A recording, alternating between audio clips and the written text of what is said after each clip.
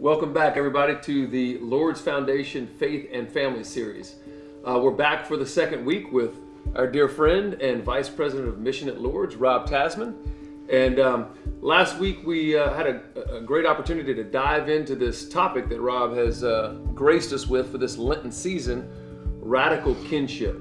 And we ended last week on the topic of stagnation and growing complacent. And I loved Rob's point on not over-analyzing, sometimes having the tendency to over-discern or over-analyze and kind of getting stuck, and the importance of action when trying to move a mission forward or just trying to grow and advance. We're going to dive back into this radical kinship topic. I'm Lance Strother, and I'm with Lead Professionals Group. Happy and blessed to be with Rob for week 2. And we're going to dive right in. Rob, if you'd like to open us up in prayer. Sure, absolutely. Let's take a minute to just orient ourselves. I know we're here in the evening. Let's leave everything behind that preceded us here today so we can enter into this space in an intentional manner.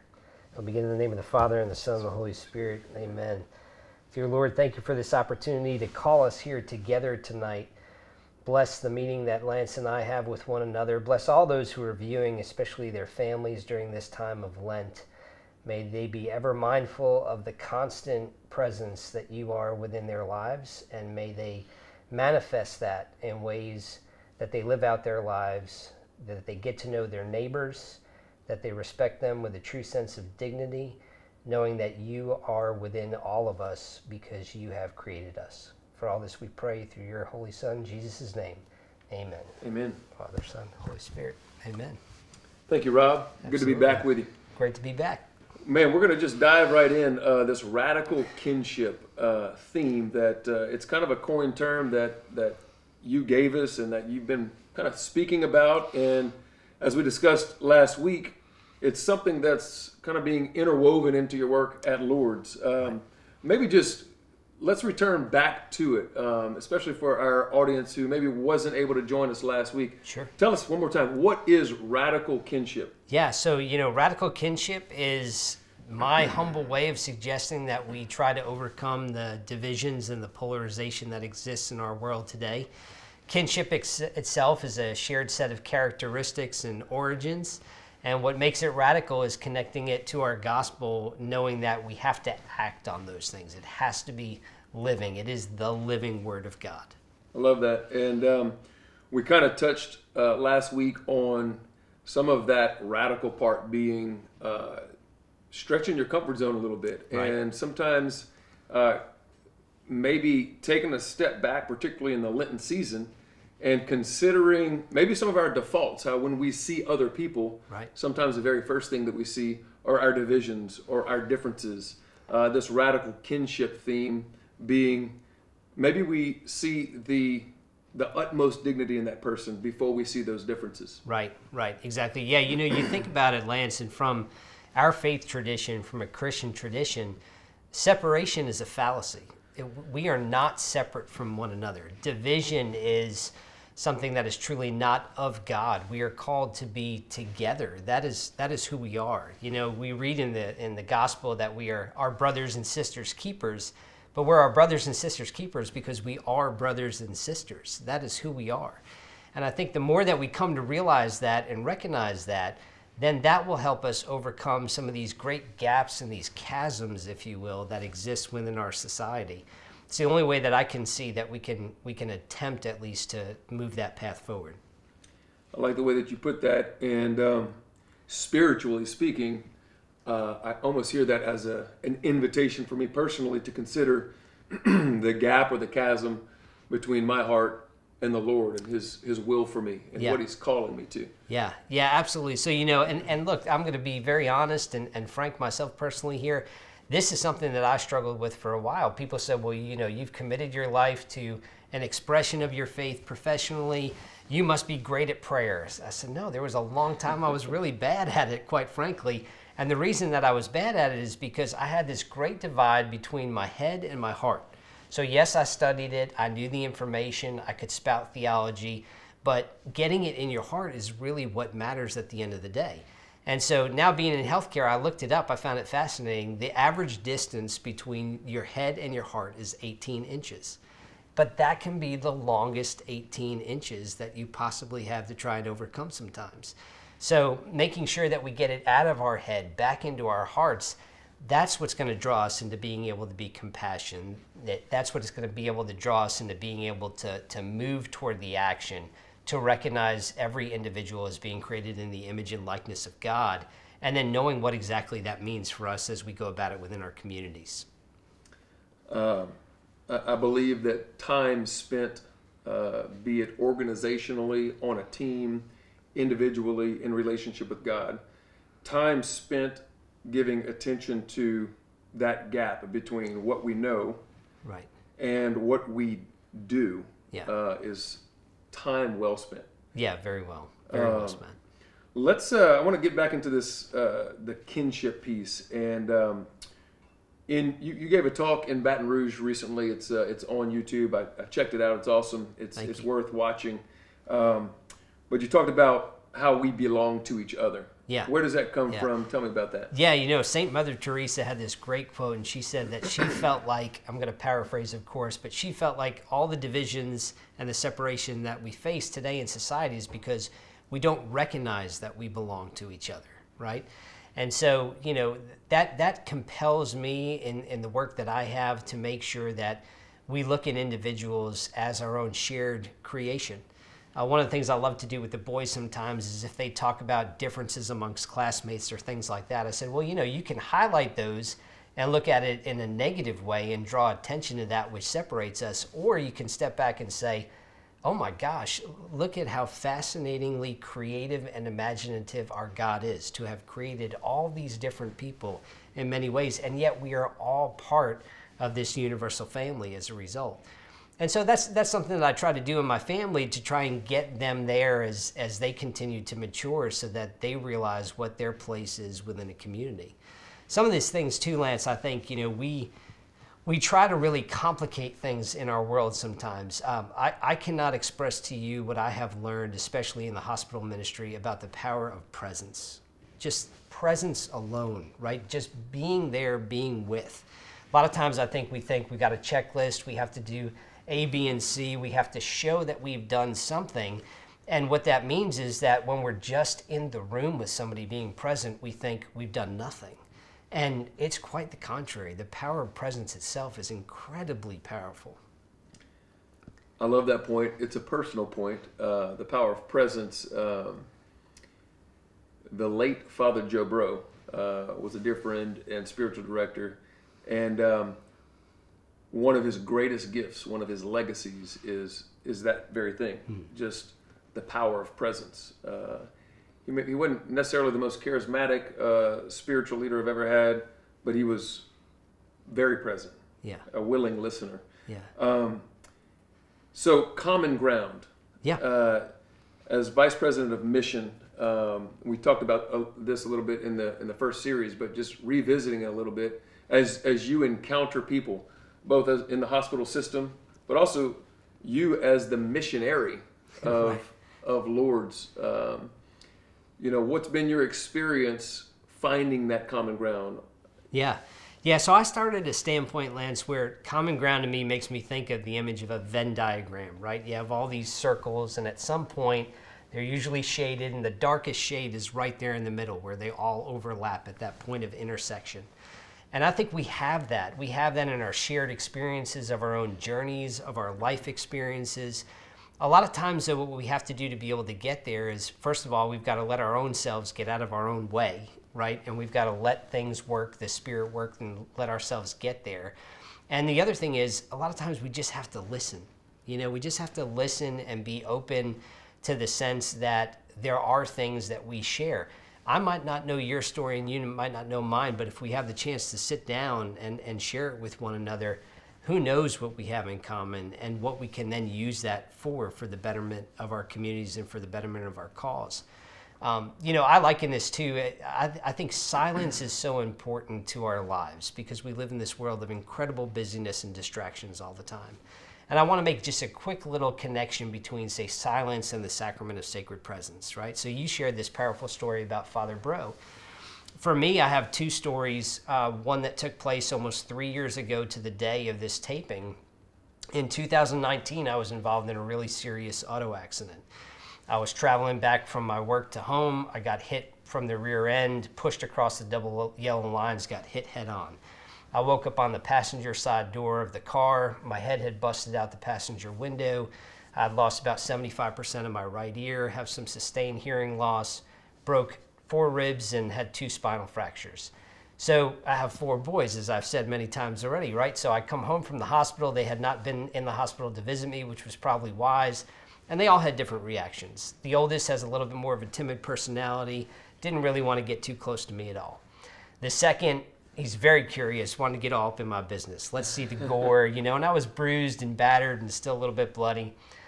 The fourth, who was the youngest at the time, 5, he wanted to get close, but he did not want to get near the right side of my body, which is where the ear was. And the third, and I deliberately leave him for last, he was 8 at the time. There was a point when I transitioned from the kitchen to the den, and he followed me into the den. I sat down on the couch. He sat down right next to me on the side, the worst side of my body, and held my hand for 45 minutes. He said nothing. He didn't move. And it was, to me, the sacrament of sacred presence. I felt empathy. I felt love. I felt compassion. I felt strength. I felt everything I needed to feel with just simply an embrace of a little boy's hand who is my own son. I'm sorry to get emotional talking about it, but it's still powerful to this day. Most recently in my ministry at Lourdes, we had a phenomenal example of the power of sacred presence and silence. There was a young woman who had suffered from cancer. She had presented herself to the hospital. Her friends decided that they wanted to stand vigil for the day. They really believed it was going to be her last day here on earth with us. One of them I knew, they called me and they said, hey, can we at least just get into the chapel? All we want to do is get into the chapel, stand vigil, and pray. And that is exactly what they did in a very, very beautiful way. They prayed the Chaplet of Divine Mercy, the Rosary. They were there for the entirety of the day. And when I left to check on them, their dear friend had just passed away.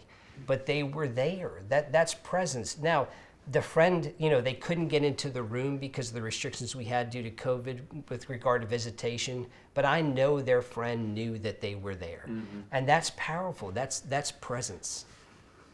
Wow, those are really powerful. We're glad to still have you with us. Yeah, thank you. How long were you in the hospital after that accident? Well, fortunately, I was only in for about 3 days. I think they wanted to get me out of there real quick. But wow.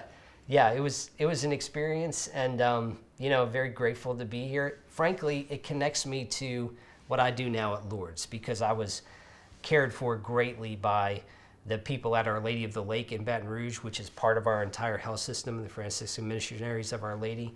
And there was a great sense of comfort being in a Catholic hospital. When you have a need that needs to be met and you don't know exactly what you can do, if at the very least you can look around the walls and find the crucifix, and you say to yourself, I'm going through some pain right now, but if I can unite that pain to the cross, which we're here in Lent, right? So, I mean, we can imagine that more vividly than any other point of our year. That speaks volumes itself, to be in that kind of a facility. It's powerful. That's beautiful. Thanks for sharing that. Yeah. 4 boys, Yeah. I would imagine you could share some stories where they just about killed you, but that one right there is a really beautiful, life-giving one, and speaks powerfully to that ministry of presence. You mentioned in this context of kinship, connection, closeness, we are each other's. You mentioned this, the importance of listening, which I think is so huge. It's so important. Why is it so hard to listen? I think for our audience viewing, spiritually, it's hard to listen. Yeah. Sometimes just socially, or as we move about our society, with our own weaknesses, all the things going on, it's a challenge to truly listen. But I think, to your point, without it, how much can we really put into action this radical kinship? So why is listening so hard? Yeah, so I think because truly, again, based on what I said earlier, there are just so many distractions that we're constantly faced with, right? I mean, we have advances in technology, which are wonderful. I mean, we're utilizing this tonight as a way to evangelize and catechize. But technology itself, too, can be incredibly distracting, right? The phone in front of you, the iPad, whatever it is. Do I have to answer the next email? If I don't respond immediately to a text message, does that have some kind of consequences associated with it? And so I think what we really need to try and do is quiet ourselves, right? Because, I mean, quiet reorients ourselves to what it is that's around us. And one of the things that I like to talk to about people as well, Lance, is that for me, everybody wants to be for something. You want to be for a cause. You want to be for someone in need.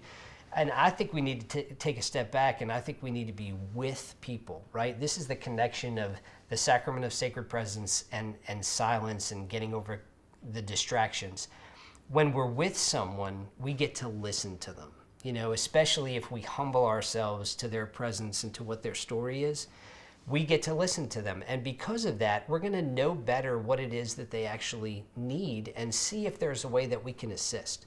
And then we become a sense of together workers, co-workers, you know, to be able to do this. You know, I think of a story with regard to that, and even the story, the great gospel story of Jesus healing the blind man, right? He goes up to the blind man and he says, "What is it that you need from me?"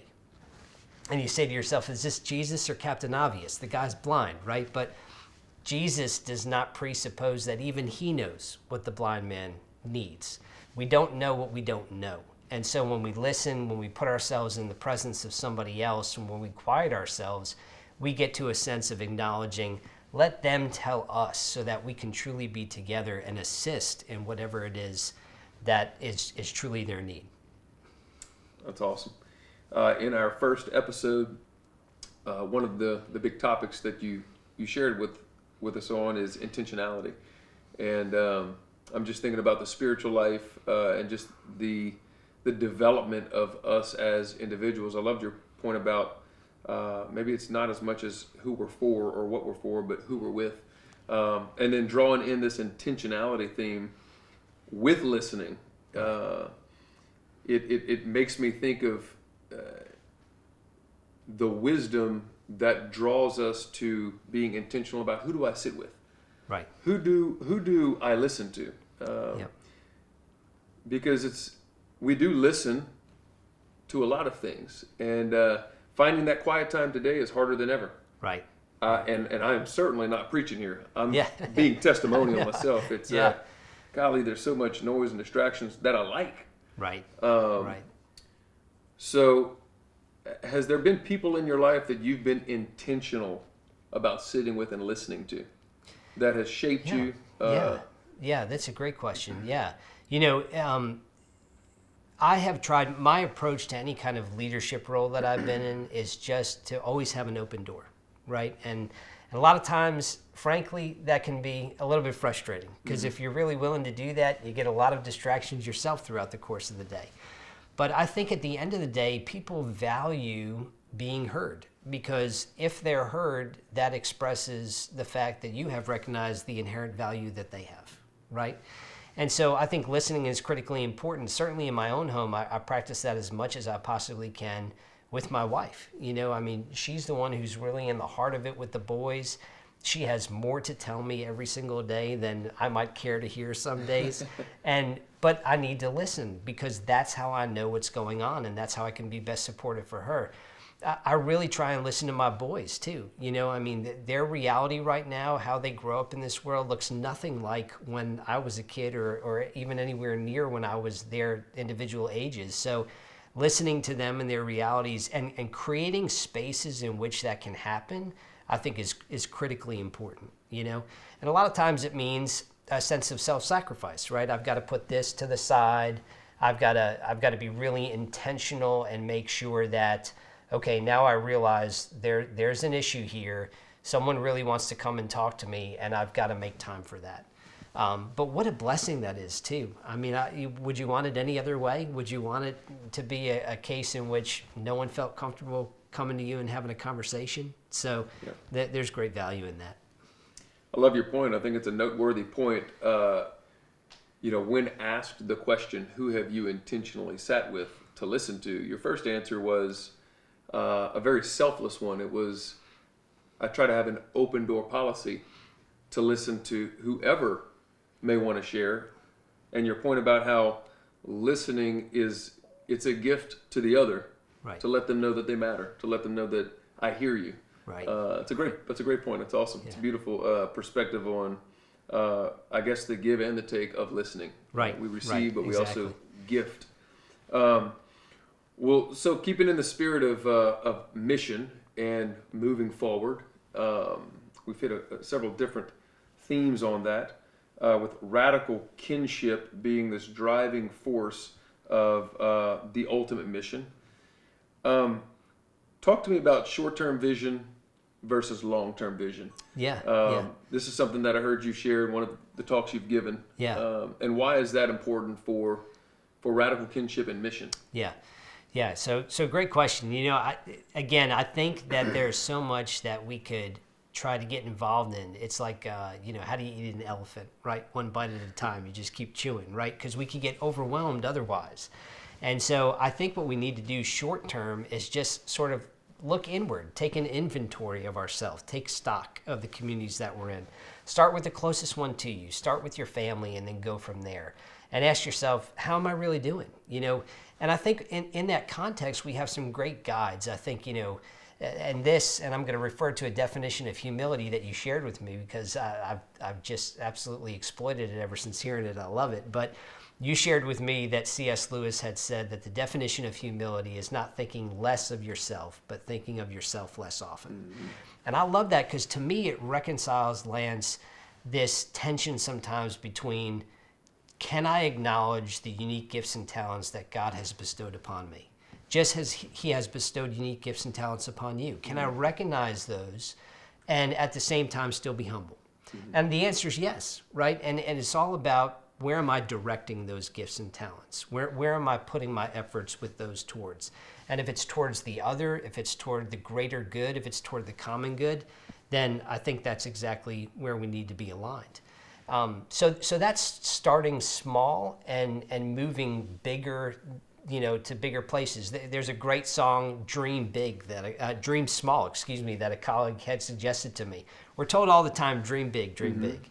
And there's some validity to that. But when we dream small, I think we give ourselves a little bit of a break too and take some pressure off of ourselves, because dreaming small means, how did I do today? What was it today that made me acknowledge my neighbor? Mm-hmm. What was it today that made me allow myself to put other things aside to listen to someone else?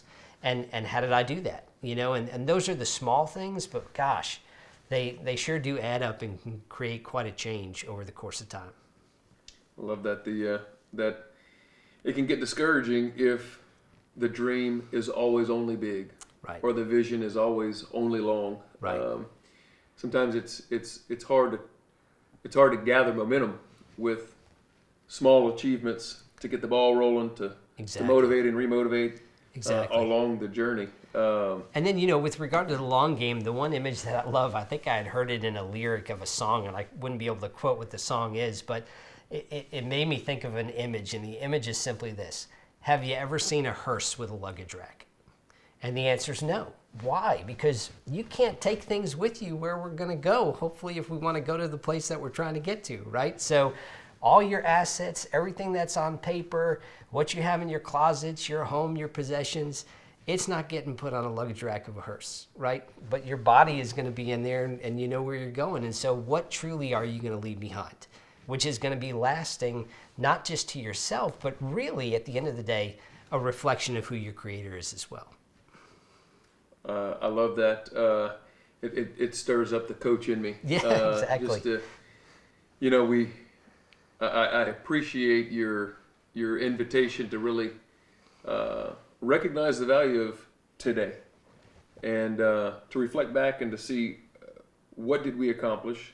Did we acknowledge the gifts that God's given us with humility?